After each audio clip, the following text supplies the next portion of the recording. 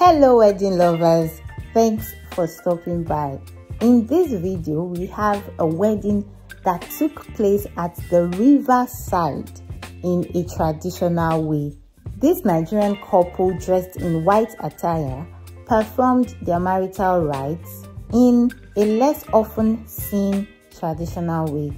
The bride, who is a priestess in Delta State, Nigeria, and her husband got hitched beside the river. They went down on their knees and they were led through the ceremony. Friends and family were also present to witness their bonding as husband and wife.